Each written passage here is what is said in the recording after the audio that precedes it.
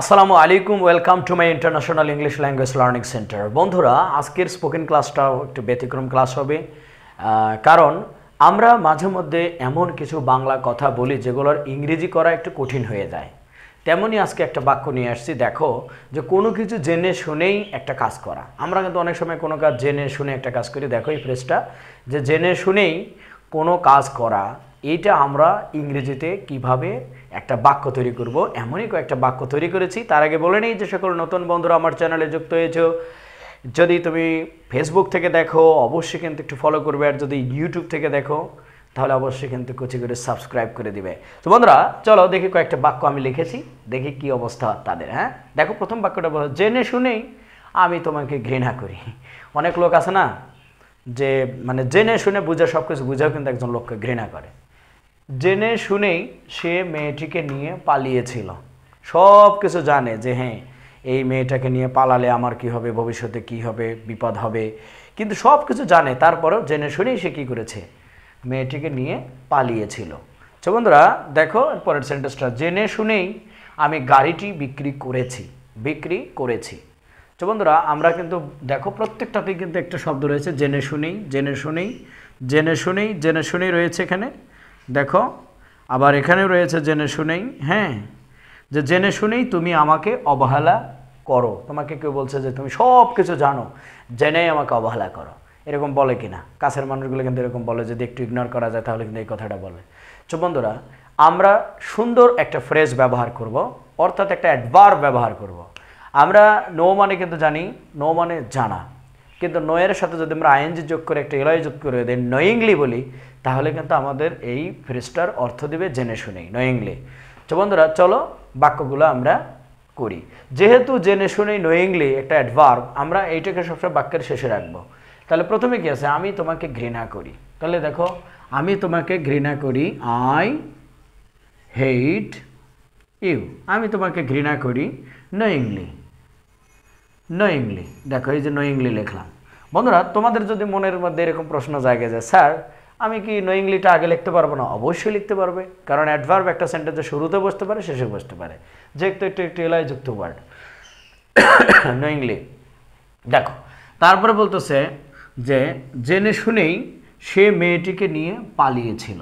বন্ধুরা নর্মালি আমরা কিন্তু পালানোর ইংলিশ জানি কি বন্ধুরা বলো তো? ফ্লি। এ দেখো FLEE, ফ্লি মানে কিন্তু নর্মাল পালানো। কিন্তু যদি কোনো ব্যক্তি, কোনো ছেলে বা কোনো মেয়ে, একটা ছেলে আর একটা ছেলে বা মেয়েকে নিয়ে পালায়, তখন একটা ইংরেজি শব্দ ব্যবহার করা হয়, সেটা হলো ইলপ, ELOPE, ইলফ। তাহলে ফ্লি এবং ইলপ এই দুটার মধ্যে পার্থক্য কি? ফ্লি হচ্ছে যেমন শেখ হাসিনা পালিয়েছে, কাউয়া কাদের পালিয়েছে, বা আরও অনেকে পালায়, তো এই ধরনের পালানোকে বলবো ফ্লি। কিন্তু যদি কোনো ছেলে কোনো মেয়েকে নিয়ে পালায়, তখন সেটাকে আমরা কি বলবো বন্ধুরা? ইলপ।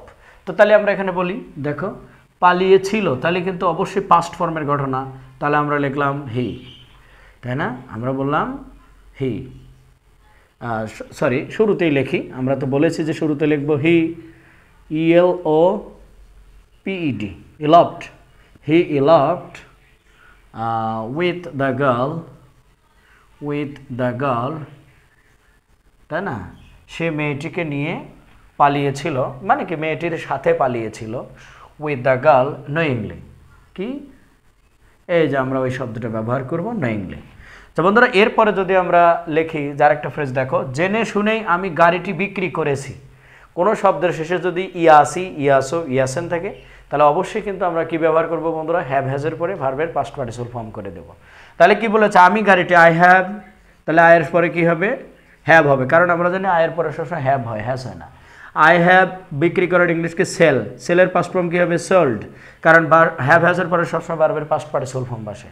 তাহলে I have sold the car knowingly. এই দেখো নোয়িংলি বসায় দিলাম, হয়ে গেল সেন্টেন্সটা, তাই না?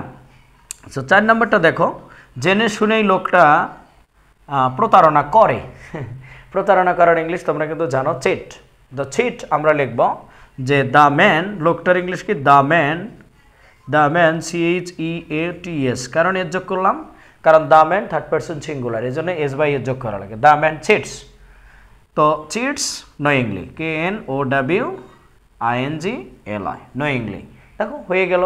কঠিন মানে আমরা অনেক সময় ইংরেজিটাকে কঠিন করে ফেলি, but I believe that if you can actually continue year lifestyle in this way that will be very helpful for you. ওকে, জেনে শুনেই তুমি আমাকে অবহেলা করো, তাহলে দেখো, আর তুমি আমাকে অবহেলা করো, তাহলে আমরা তুমির ইংলিশ কি ইউ, দেখো যে ইউ লিখলাম, তুমি ইউ, তারপরে কি হবে হেইট, মানে আচ্ছা হেইট লিখবো না আমরা, হেইট মানে তো ঘৃণা করা, ইগনোর লিখবো IGNORE, তাহলে ইউ ইগনোর, যেহেতু করো আছে সো আমাদের ভার্বের প্রেজেন্ট ফর্মে রাখবো, ইউ ইগনোর, তুমি অবহেলা করো কাকে, তুমি অবহেলা করো কাকে, আমাকে, তাহলে মি, ইউ ইগনোর মি, তাই না? কিভাবে অবহেলা করো, নোয়িংলি, এই যে নোয়িংলি যোগ করে দিলাম।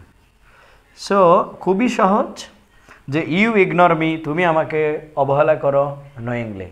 So this is very essential and interesting class, that's why this moment I like to tell you that. আমি তোমাদের এখন দুটো হোমওয়ার্ক দেবো, অবশ্যই কিন্তু কমেন্ট বক্সে জানাবে, আমি রিপ্লাই দেওয়ার চেষ্টা করব। সো বন্ধুরা, দুর্দান্ত দুটি সেন্টেন্স কিন্তু তোমাদের জন্য নিয়ে এসেছি। প্রথমটা হলো যে জেনে শুনি সে ইংরেজি শেখে। সো নর্মালি দেখো এখানে শেষের শেখে আছে, সো তোমরা জানো শেখার ইংলিশ কি সেটা দিলেই হয়ে যাবে, এবং কে শেখে সে শেখে, সে কিন্তু third person singular. Answer verb লেখার সময় একটু সতর্কতার সাথে লিখবে। আর এইখানে জেনে বুঝেই, ওই জেনে শুনেই বা জেনে বুঝেই একই কথা, তুমি মেয়েটিকে বিয়ে করবে, বে বো বা, অবশ্যই কিন্তু ওয়েল দ্য সেন্টেন্স লিখতে হবে বন্ধুরা। So this is my final actually final suggestion for you that if you are enthusiastic this time to build up your career decently, please don't forget to actually continue this class and it will be very helpful for all of you. Thank you very much. Allah Hafiz.